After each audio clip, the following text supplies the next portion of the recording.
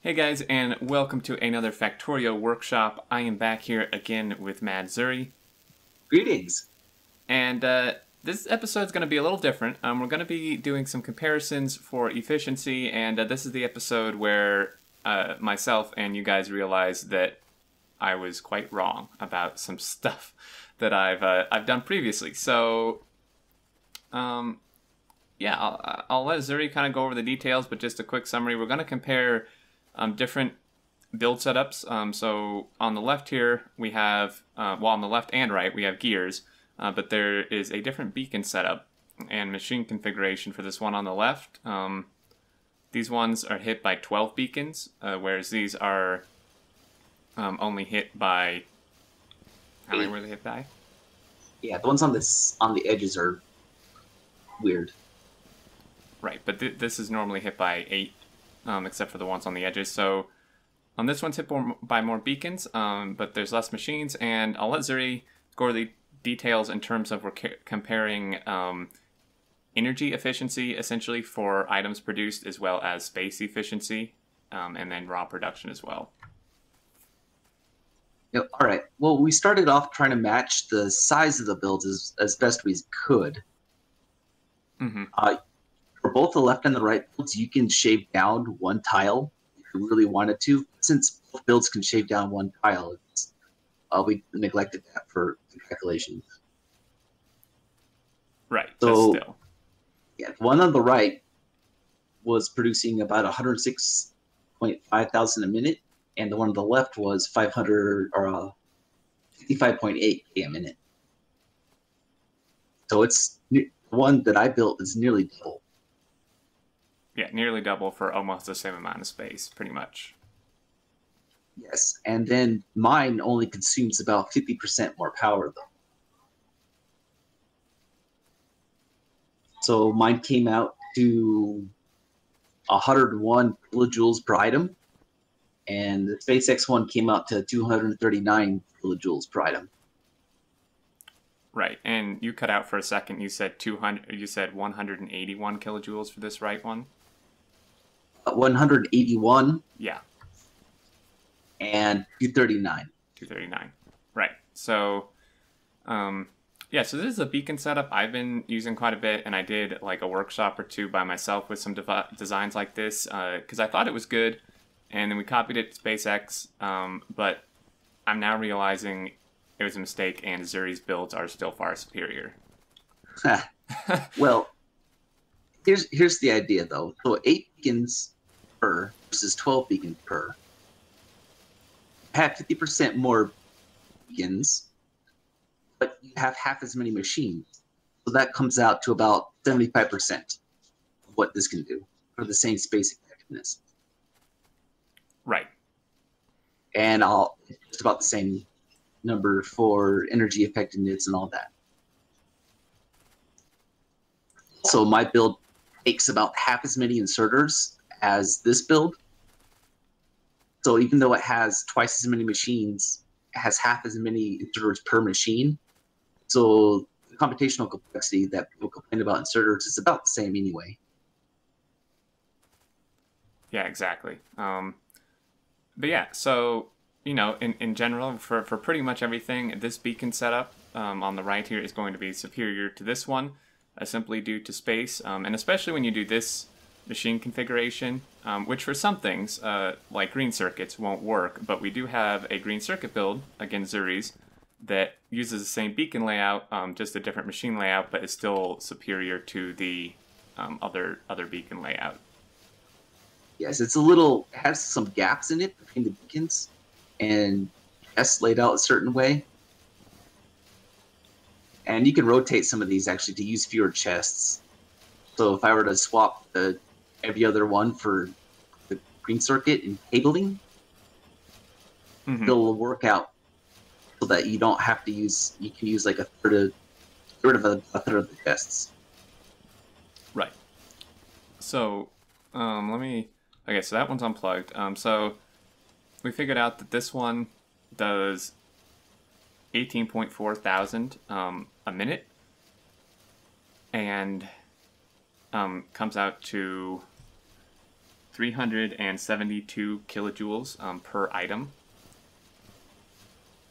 And then the other one down here, I think we calculated for double this build, but it was way less. Like it was about double the items per second. So let's see, checking my notes right. 608 items per second, but it came out to 469 kilojoules per item versus my 372 kilojoules per item.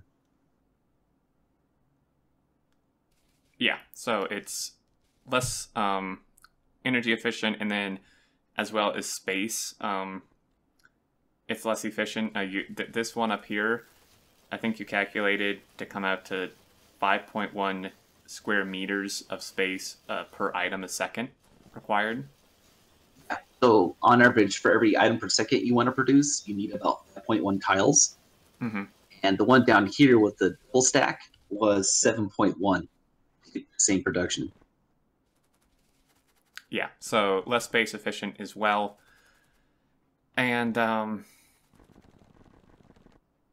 yeah, I mean, really, we were talking, there's really not any design where the other beacon setup down below is going to be better than this one. So I was mistaken on that. I thought I had found something good, but not really. And I guess it would be worth explaining, because I'm sure people are wondering how we actually arrive at these energy per item and space per item. So what we do is we figure out the total production.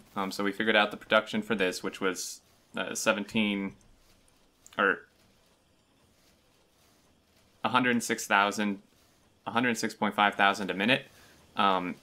And we then need to find an amount per second, so we divide that by 60 to get our amount per second.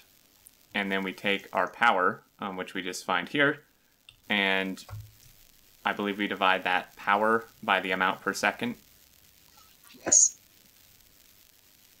To get our amount per item, amount of power per item. So you take 322 million divided by 1,775 items per second. Seconds cancels out, you end up with kilojoules per item, which came out to 181.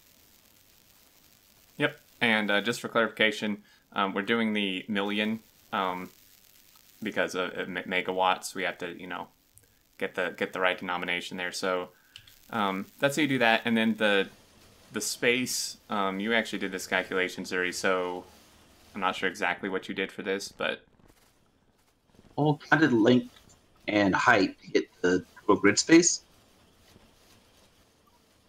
Mm-hmm. And I wanted to see how many tiles per item per second. So, for one item per second to be produced, how many tiles do you need on average? Yeah. So I took the total grid size and divided by the production.